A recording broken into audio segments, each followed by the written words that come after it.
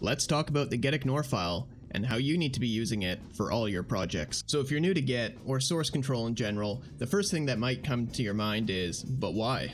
And it's actually quite a simple answer. As you're working on a project, you tend to accumulate files that you don't want to push out to your repository. These files can include log files, virtual environment files, as well as credential or environment variable files. To start using gitignore, all you need to add is a gitignore file to your project and specify the file types that you want to ignore. Let's have a look at a practical example of how we can implement this. Alright, so I have a very simple project here, and in it I have a Python script, a README, and then it also has a log file, a virtual environment directory, and an input directory with a spreadsheet. Now, when I push this out to GitHub, I only want my application file as well as my README to go. I don't want my virtual environment folder as well as the log file or input spreadsheet to be sent over to GitHub. It's bad practice, and it could actually be a security concern because these files could give information in regards to my system. So I want to avoid it at all costs. So before I go ahead and add the gitignore file, I'm just going to have a look here. And if you do a git status, you can see that Git has these 4 files, but it isn't tracking the changes until I actually stage them through git add star. Now that I've added them, if I do a git status, you can see that it's added all those files. Now, since I don't want those files to get staged or committed, I'm going to go ahead and do a git reset, and now I'm going to add the gitignore. So I'll go new file dot gitignore. And I did not spell that correctly. It's gitignore. Alright, now I got the little icon, so I know this is a good gitignore file. And then within here, my first line, I'm going to put star.log. And this is acting as a wildcard, and it's matching anything that ends in .log. So this is going to make it so when I run the git add command, it's not going to add the log file. The next thing I'm going to do is go back into my gitignore file, and then I'm going to add the directory /venv/,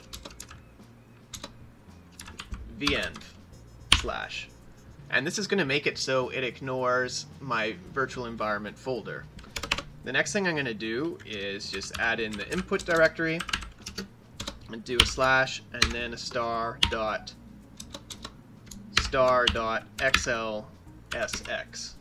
And that should match this file.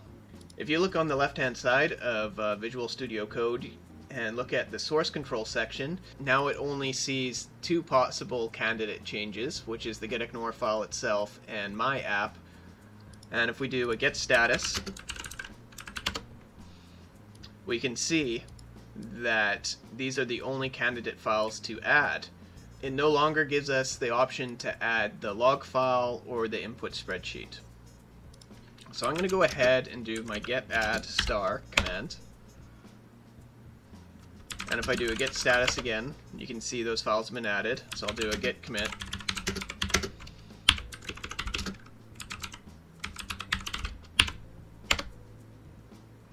And I can even do a git push origin master here.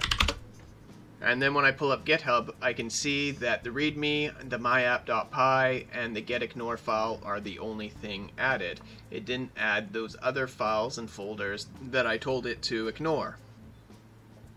Now, say for example, you had a specific file that you wanted to make sure it gets added to your source control, even though it matches with the gitignore. So let's do that. Let's make another log file. I'll go new file, and we'll go special.log. And if we do git status, we can see that it doesn't see it, but we can go git add -f, and then go special.log. And then if we do git status, we can see that adding the -f and manually putting in the file name, we're able to get that log file added and committed.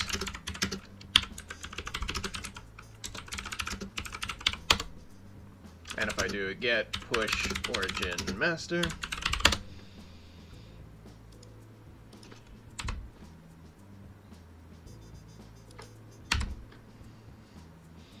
you can see the special log file is there. Now say I added in changes,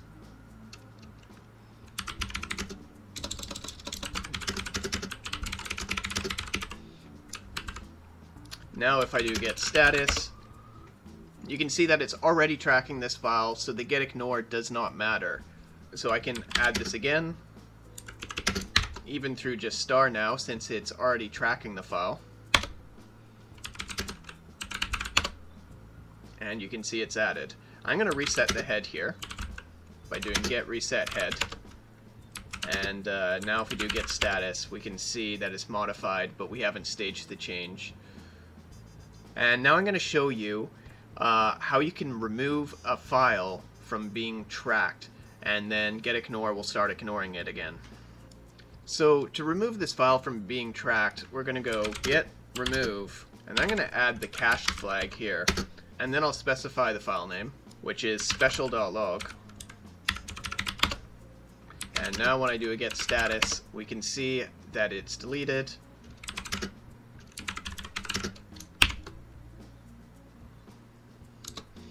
And now I'm going to commit this change. And if I do a git push origin master, you'll see that it's removed from the GitHub repository and it's no longer being tracked. So you can see that it's no longer in the GitHub repository. And if we do git status, you can see that it's no longer tracking this file, so it doesn't show up on the git status message. And it doesn't matter if we make any changes to it at all. It still will not show up. Anyways, that's all I really wanted to show for this video. I just sort of wanted to get into the basics of the gitignore file and how to get started. There's plenty of documentation out there on the Get SCM website for you to check out if you want to get more specific with your gitignore files. And if you need any help, just join our Discord channel. Anyways, thanks again for everyone that's been subscribing. It really motivates me to continue creating this content, and I hope to see you all in the next video.